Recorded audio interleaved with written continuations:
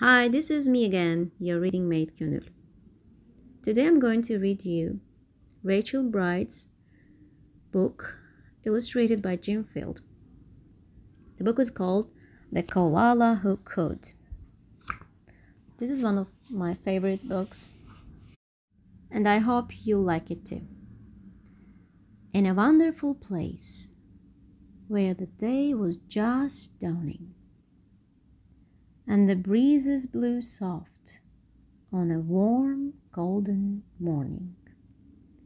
In a place where the creatures ran wild and played free, a koala called Kevin clung to a tree. A nicer gray fellow you never would meet, as soft as a soft thing, from ear tufts to feet. His favorite way to relax in the sun was to cling and to nap and to munch a leaf bun. And after all this, well, he'd need a nice rest.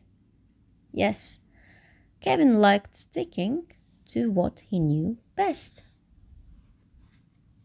You see, high up was safe, since he liked a slow pace, while the ground down below seemed a frightening place, too fast and too loud and too big and too strange. Nope, Kevin preferred not to move or to change.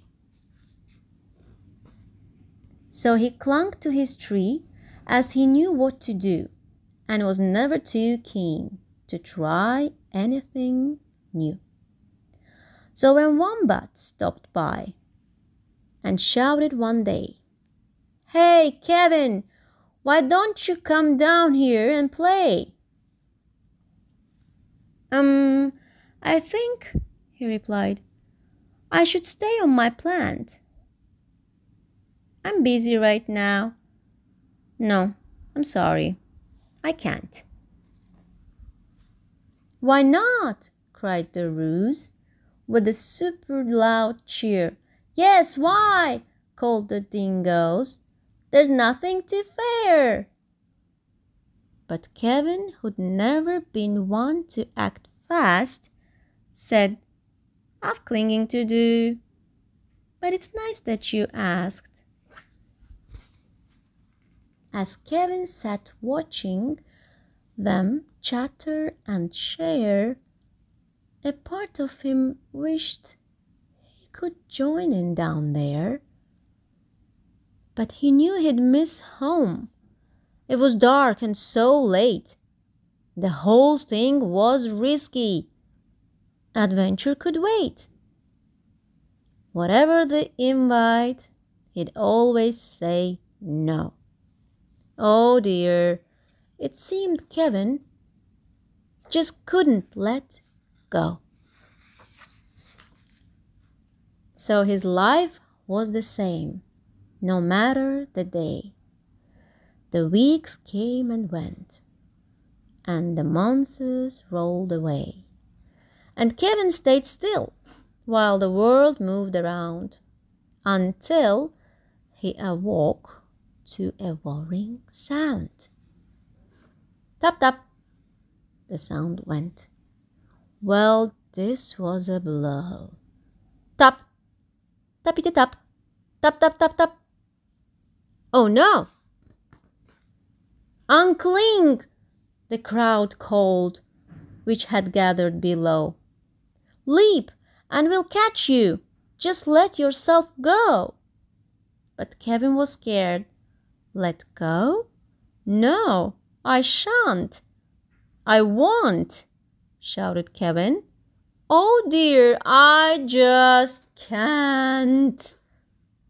Whoomph! Down came the tree, and with it was bringing crash and a wallop, and a Kevin still clinging. Kevin, he carefully opened one eye and looked up at the love staring down from the sky. Then one paw by one paw, he loosened his hold. He felt springy and light and happy and bold. The worst he could think of had now come to pass, and he was just fine. Why? He felt quite first class. So when Wombat leaned over and held his paw out, Kevin no longer felt worry or doubt. When Dingo asked, "Now will you come out to play?" the crowd all joined in with a, "What do you say?" And even though this wasn't part of his plan, Kevin replied, "Yes, I think that I can." And Kevin from then on was always can do. Because life can be great when you try something new. The end. Yes, Kevin tried something new and he loved it. Can you think of a moment in your life when you were not sure, but then you tried something new and you loved it? You can leave your comments below, and I'll be looking forward to hearing from you.